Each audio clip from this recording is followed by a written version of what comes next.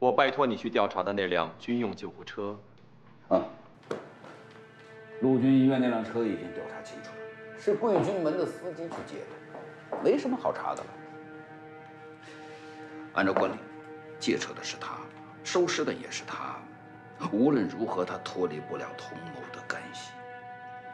可那人家是高高在上的军门，你我不过是普通办案人员，级别差得太远了。常言说，自古刑不上大夫。那他家的司机呢？高价回族籍了，真够快的。我就纳闷了，尸体为什么会送给他？一大早起来收尸，他憋屈不憋屈？除非那些人是他的仇人，那也不对呀。那些人是你的人，你的人是抓公爹的，他是为党国效力的，大家是同一个阵营的人。再说资家跟贵家还连着一个兄弟呢，要论起来也是兄弟才对呀。你这话说远了，我们想去攀亲，别人还不一定愿意呢。再说，算了，不说了，家丑不可外扬。老弟，你应该去贵公馆投石问路。那个司机肯定是替罪羊，贵义是绝对知道真相的，至少他知道谁是真正的劫车人。明白。哦，对了，你家小弟跟他还没见过面吧？应该没有。应该。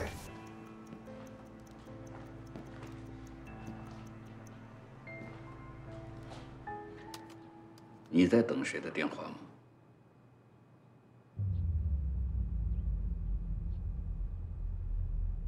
如果我说是在等情人的电话，你相信吗？我信，知情人。你说话真有内涵，你听话也很有潜质。你到底想问什么？曹河泾监狱失踪的那个犯人到底是怎么回事？他是下一个受害者吗？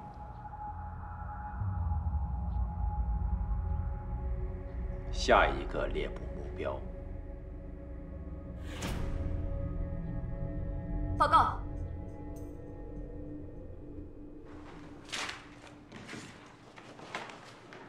进来。不说就算喽。走了。刘科长，不留下来吃个中饭吗？不了，你们侦缉处的饭难吃。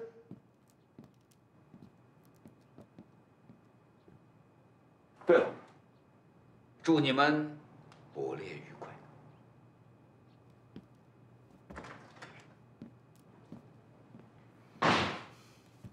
科长，我叫人把今天发行的所有报纸都买了一份，等会儿就送过来。今天我们的工作量会很大。我想去拜访一下贵军们。您好，我是荣华，前天晚上我们见过面的。我记得你，荣氏企业的千金。荣大小姐的容貌与风采，贵义怎么能忘呢？贵军们过奖了。我们出去谈。我想去探探风，毕竟我们都是党国的军人。我相信，在对剿共的立场上，我们应当是一致的。其实，我有一件事情一直没有想明白。你们都想问一个问题：为什么会把3具外勤特务的尸体拖到贵军门那里？答案是，尸体里有一个代号是他的妹妹，贵婉。那你不要去。不入虎穴，焉得虎子？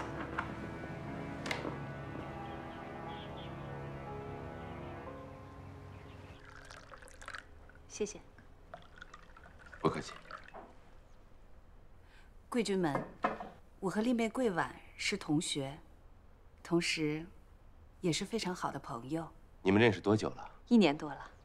你们在哪儿认识的？我们是在布鲁塞尔皇家美术学院的一个绘画班里认识的。对，小婉是去过一趟欧洲。喝茶。谢谢。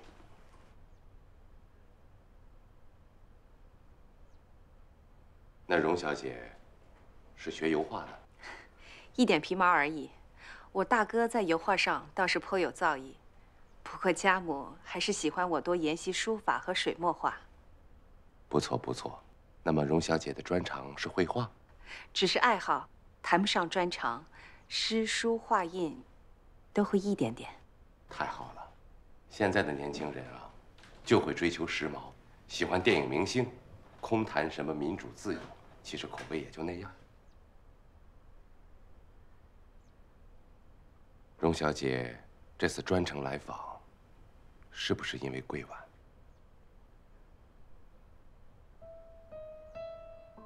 是的，我知道了桂婉的事情，我很难过。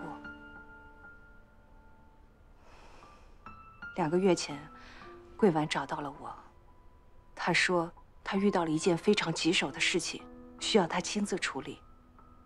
离开上海前，她在我这里寄存了她的一本日记本。她说，如果她遭遇不测，请将这本日记本转交给她的大哥。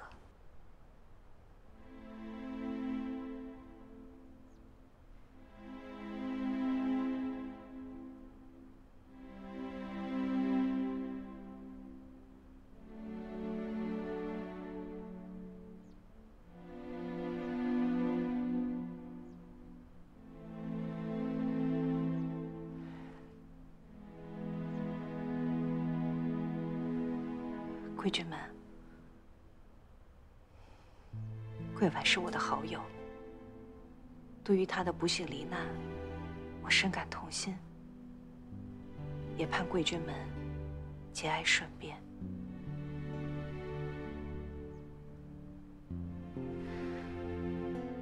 荣华告辞了。等等，你是他的好朋友，他有没有告诉过你？是什么样棘手的事情，让他献出了生命？很抱歉，贵君们，丽妹并没有告诉我有关她遭遇的棘手事件。我很尊重桂婉，她不说自有她的道理，我也不便追问。我相信她的选择，同时，我也十分钦佩丽妹的果敢和智慧。你拿到这本日记本，就没有产生过好奇心？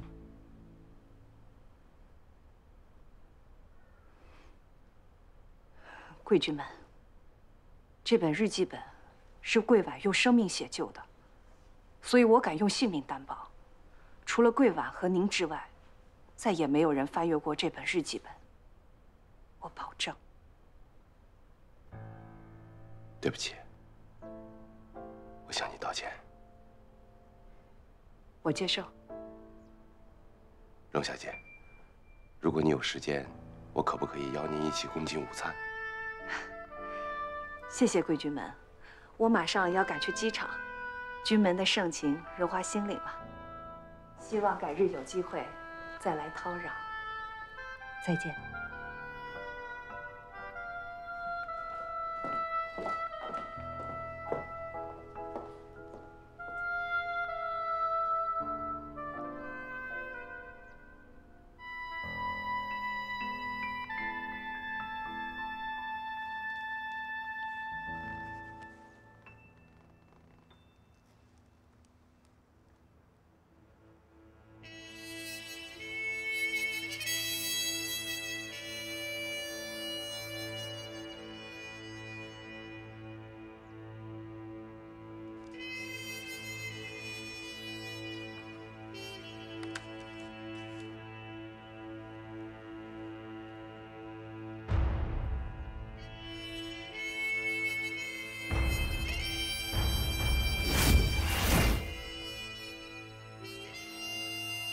天高，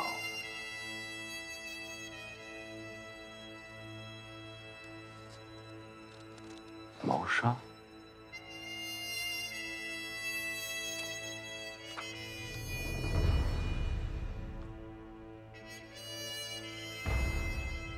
在桂义心目中，桂婉出身名门，是一个有修养、懂生活、爱游历的女孩，而战士，则是那些为正义、为维护国家主权的和平而战的人。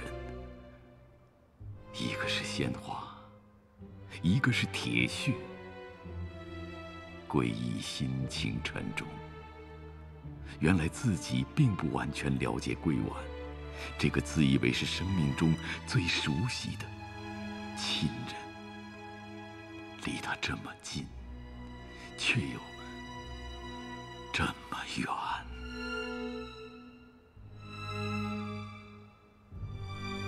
大哥哥，没有红色的笔了。来，妞妞。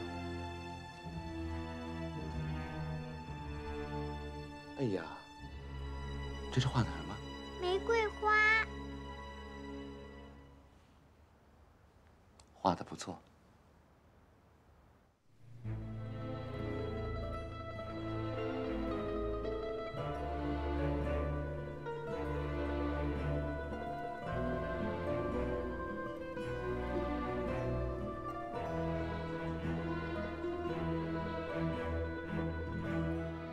妞妞啊，大哥哥问你，这是你自己画的，还是别人教你画的？这个是小资哥哥教妞妞的，大哥哥好不好看？好看。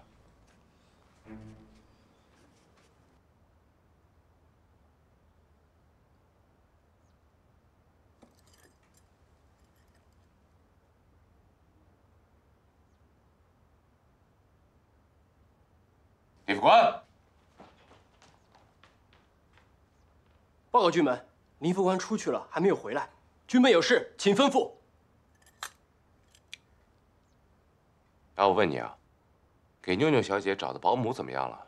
林副官说已经在找了，说是给妞妞小姐找了个家庭教师。家庭教师？她还那么小，得要保姆啊。不行的话，你去军械司问问，看看有没有熟人介绍一个可靠的、有经验的保姆。如果实在没人，就去苏州老家请个老妈妈来。是，军门。大哥哥，没有红色的笔了。哦，好，妞妞，大哥哥马上办。你出去买几盒画油画专用的画笔来，记得多买红色的。是。看。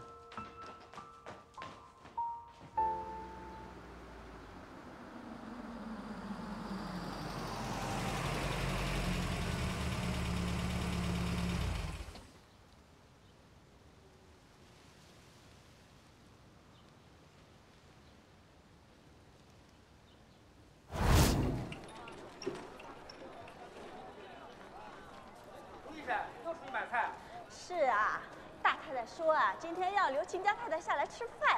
哎呦，你瞧瞧，你瞧瞧，树都开叉了，你看我干什么呀？赶紧修剪了，不要偷懒呀！啊！好嘞，主任。您是卢医生？我是。你。我们有事情想咨询您一下，请跟我们走一趟。咨询什么了呀？我要去买菜的呀！站住！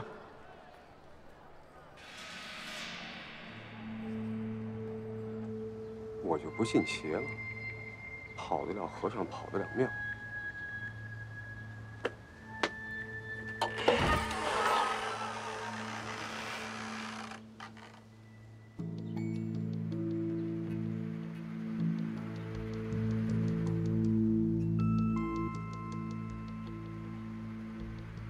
这怎么回事啊？昨天来还高门华府呢。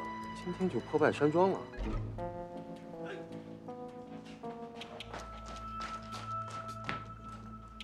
报告，上海警备司令部侦缉处2科科长资立安求见军门。资立安？有白帖吗？有。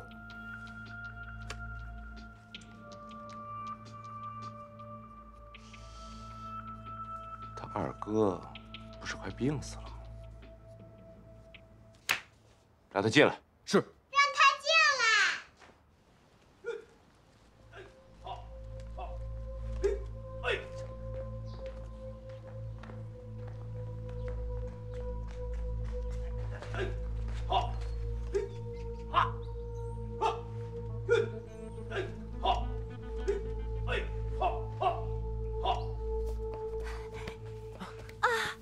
亲爱的，我终于找到你了，我们可以永远永远在一起了。看，那谁呀？干啥呢？穿帮了！小闯，怎么回事？不是说军阀混战穿缝隙的吗？这是什么？哎，别说话！不是导演，我马上联系服装师，一定给您解决了。跟你说了多少次了？你找一会计来做采访，省钱吗？不是导演，你闭嘴！停！你们干嘛呢？你们是炒菜班子吧？嘿嘿，什么戏班子？我们是电影公司，知道英语怎么说吗？我们是 movie company。走。你们这是炒台班子吧？你说什么呢？说谁草台班子呢？我们是很严谨的在搞艺术，纯粹的艺术。你污蔑艺术，你还污蔑了我。哪儿找的群众演员？叫他走，不能用，知道不？让他马上从我面前消失，要不然我不拍了，机器收了。哎，导演，走，快！导演，导演。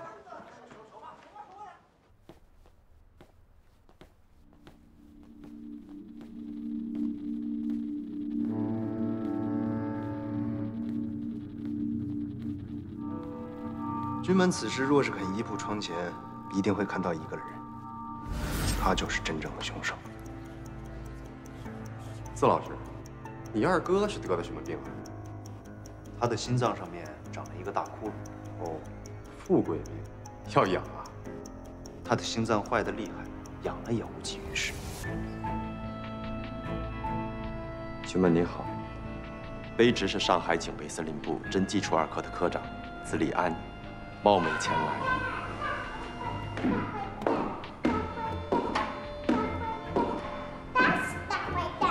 愣着干什么？还不快把小姐抱到楼上去！是。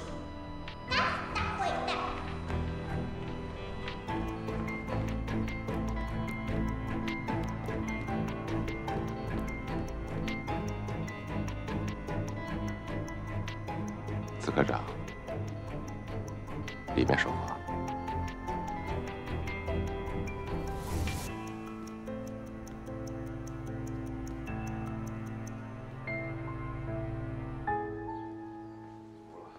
服了，小子上一耍猴出身的吧？啊！你给我出来！谁呀？谁找我们家小资少爷啊？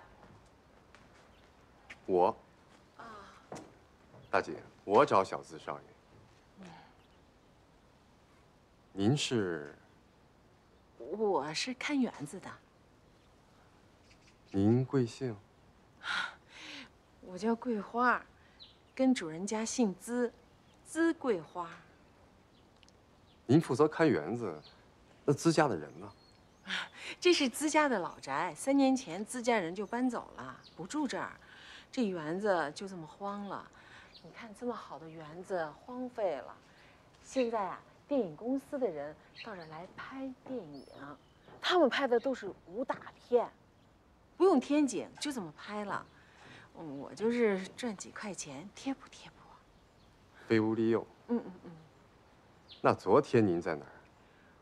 我半个月前去乡下看大太太了，今天下午刚回来。大太太在乡下。啊。那这宅子有半个月没人住了。有人住啊，电影公司的人住在里面。那小子少爷住这儿吗？他应该住这儿吧？我们小资少爷2年多都没回来了。那如意婶儿，如意婶儿应该住在这儿吧？死了。啊？4、3年了。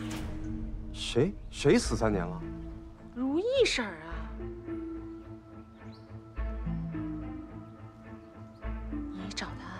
有事儿？哦不，我不找他。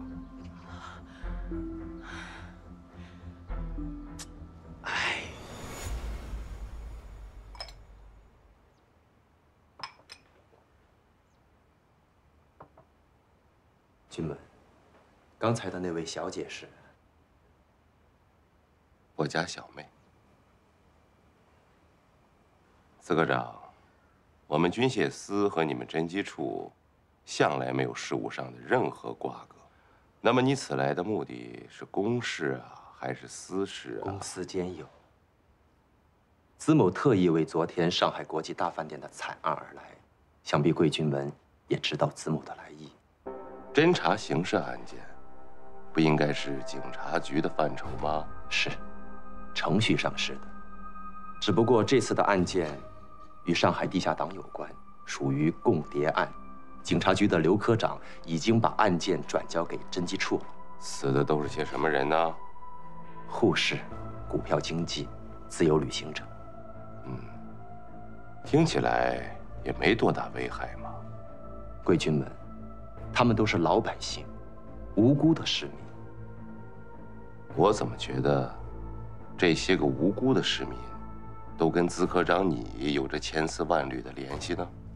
军门的意思是，只要跟资某有联系，就不是无辜嘛。我之所以认为我们之间的谈话很无聊，就在于你一开始就没打算跟我说实话。昨天，你是第一个到的案发现场，所以我有理由相信，这个案子根本不是什么警察局移交给你的。你所谓的这个共谍案，本身就是你的。警察局模棱两可的打了一个擦边球，你就顺理成章的把这个案子又给拿回去了。军门，您臆断了，是吗？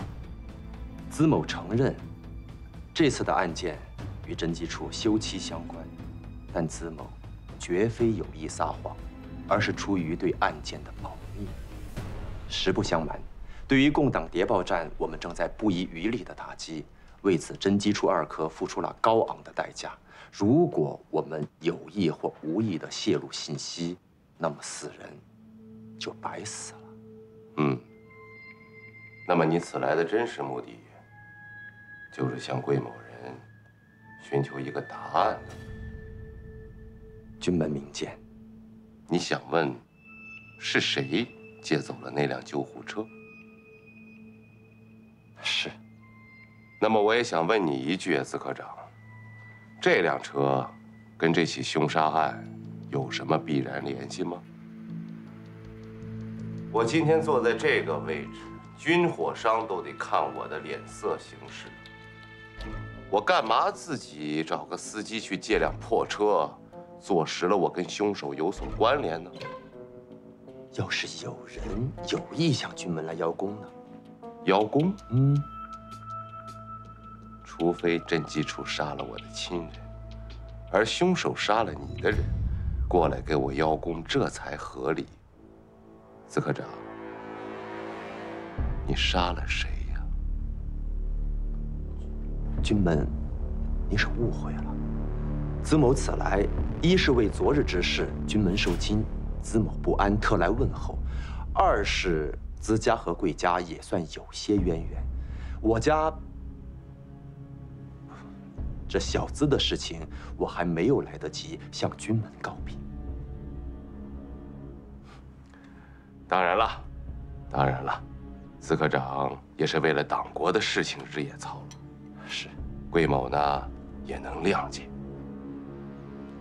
哎，你刚才说小资的事，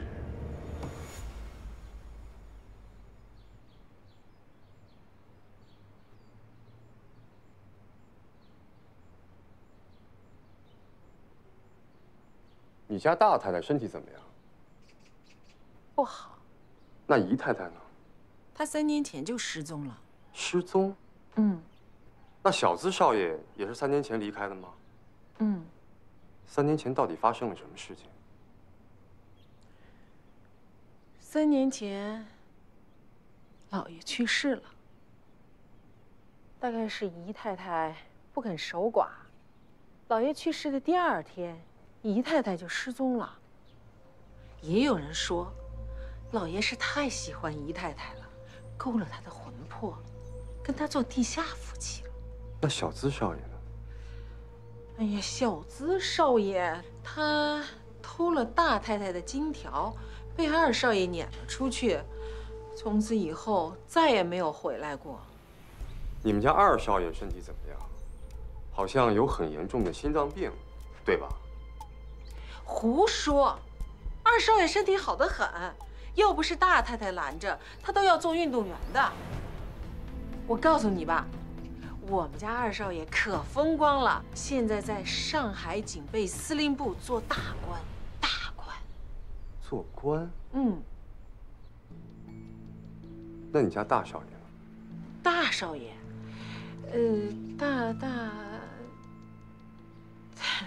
大少爷他在那个漕河泾监狱。什么？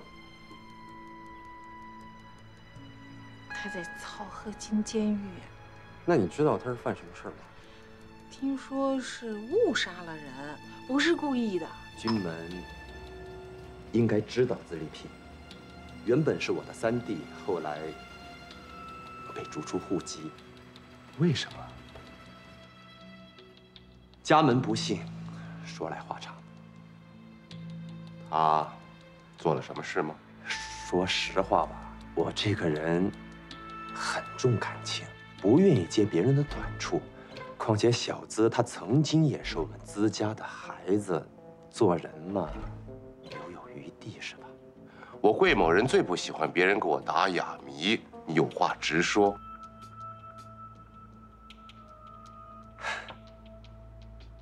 当然了，话又说回来，家家都有本难念的经，你不说，我也能猜出一二来。嗯，说到底啊，这个小资是我们贵家的弃儿，我不稀图他成为你们资家的宠儿，但他进了资家，就是资家的孩子了。你们资家何故先养后弃啊？你跟我家小资少爷是朋友？是，算是。啊，我家小资少爷好啊。好，好着呢。你不知道啊，小资少爷小的时候啊，可惜这好宅子了。贵军门是在质疑我们资家的教养门风？不敢。贵军门，您是认为我们资家放弃了一个家庭所应该有的起码的责任吗？哎，我是想说，像小资这样的孩子，他的身世、他的背景，到了资家这么一个大家族里面，难免尴尬。想必一个家庭环境的等级约束，会制约一个孩子自由的天性。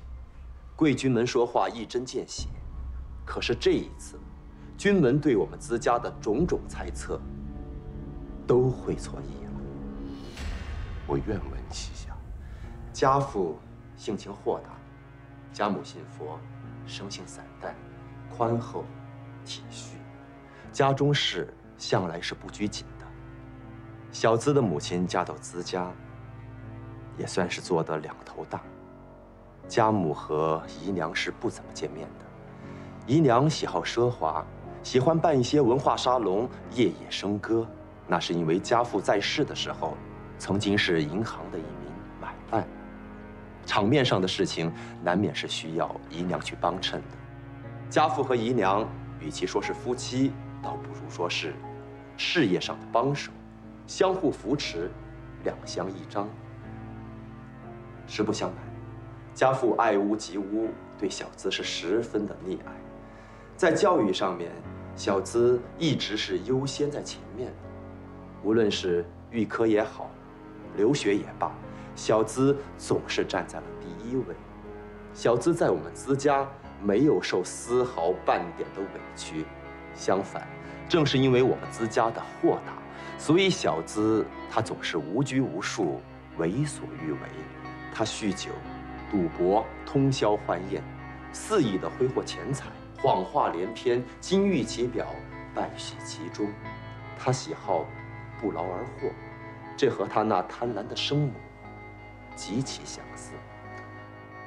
再怎么说，自家也是书香门第，怎么能对小资放任不管、任其妄为，竟不加管教呢？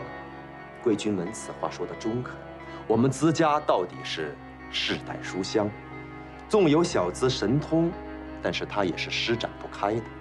在门第这块砧板上，可以有桀骜不驯，可以有愤世嫉俗，但是最终都会被砧板上的这把刀剁得温顺、谦和、守礼。你说的这个砧板上的刀是谁呀？家兄资历群。哦，我的修为不及家兄的1/10，也没有家兄的手段。这么说来，小资还是吃了些苦头的。可惜呀，江山易改，本性难移。这贼，终究是贼呀。哎，说话注意留口德。君门，您有所不知，小资他不仅仅是一个高明的诈骗犯，他还是一个手段高超的贼。他在法租界的巡捕房是挂了号的头号骗子，他仿制古画、敲诈、偷窃，无所不为。他进监狱是早晚的事儿。现在他对于您而言，是一个很大的麻烦。你指谁？令弟。是令弟吧？贵君门，您在极力的撇清和小资的家族关系，这很好。哎，你误会了，我不是这个意思，我是为你们资家考虑。毕竟小资是你们资家养大成人的。当然了，如果你们资家不介意的话，我们不介意。我倒是在想，贵君门，您介不介意？您和小资的兄弟关系，登报纸头版头条吗？我不介意。那他真是遇到了贵人。你又错了，资科长。你我都是为党国效力，何谈贵贱？不过，我倒是有个问题，想请教一下资科长吧。君门，请问。你大哥资历群是共产党吗？他不是，他是杀人犯。这宅子里有小资少爷的照片吗？照片？哟，没有，真没有。哎呀，要说这家人也是，老是锣旗鼓不齐的，到现在啊，连一张全家福都没有。也是，人都凑不齐，拍什么全家福？可不是嘛。昨天晚上，犯人资历群越狱，警察局正在着手调查。如果，我说的是如果，资历平来找到君门，请君门转达一句话，请他不要插手管闲事，特别是我们资家的家事。你是在怀疑资历平劫狱？兄弟情深，保不齐这件事情跟他有关。好一个兄弟情深！豪门的丑闻总会是新闻界的狂欢嘛。是啊，事情一天不了结，新闻界就永远不会消停。昨天发生的惨案，我不会让凶手逍遥法外的。这一点，我和你意见完全一致。我也不会放过杀人凶手。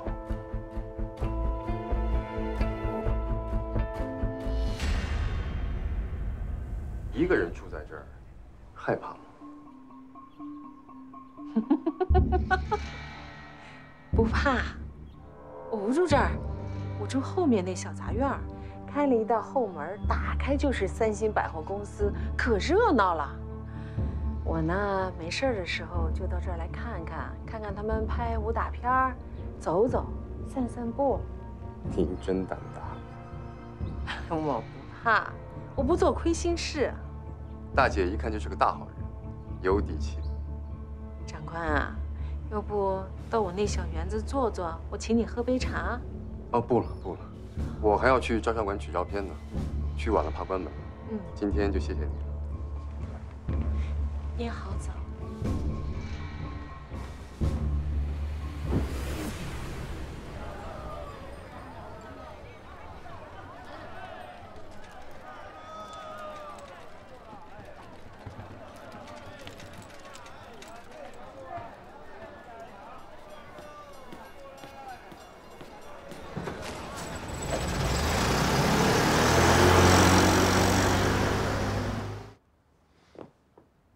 说完了？可不，说完了。我到处都跑了，那资家纯粹是个鬼屋，那小资少爷就是个神出鬼没的小魔头，还有他们家那管家，太吓人了。照片呢？啊？什么照片？我们的合影啊！照片呢？哎，人家今儿不营业啊？不营业，你紧张什么呀？你手老摸，你兜干嘛？干嘛啊？有金元宝啊？拿出来！拿出来！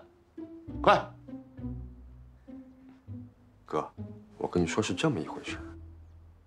这照片吧，我确实是拿到了，只不过不全，不太全面。我跟你说啊，昨天晚上照相馆半夜被飞贼袭击，把您那张合影给变了变。快给我！快呀！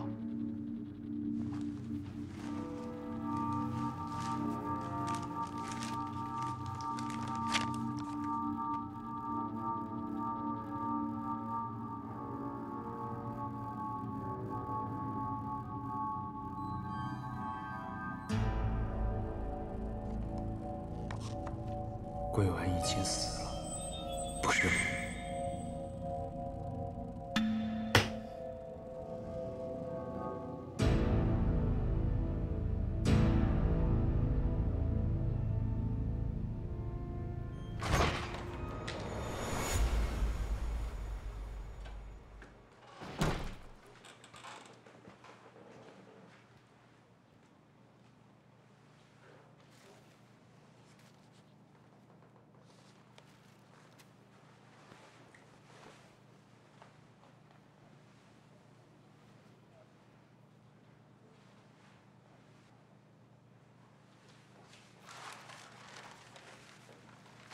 杀人不用刀啊！他这是想告诉我，他绝不会做桂婉的替代品。可他错了，他在我心里连赝品都不配。小资少爷是有目的来见咱们的，并且他做事情挺决绝的，一点蛛丝马迹都不留下。他真是个高明的骗子，有目的的来，有计划的做事。胸有丘壑，他的越狱计划做得非常完美，处处都透着他精明的算计。好样的，小子，你干得好，漂亮！你干了这么漂亮的一票，还妄想着跟你那死囚大哥舒舒服服的去远洋，简直是痴心妄想！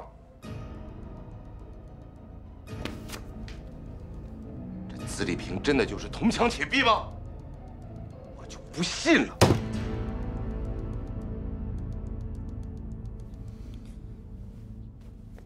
啊，你回来了，辛苦了。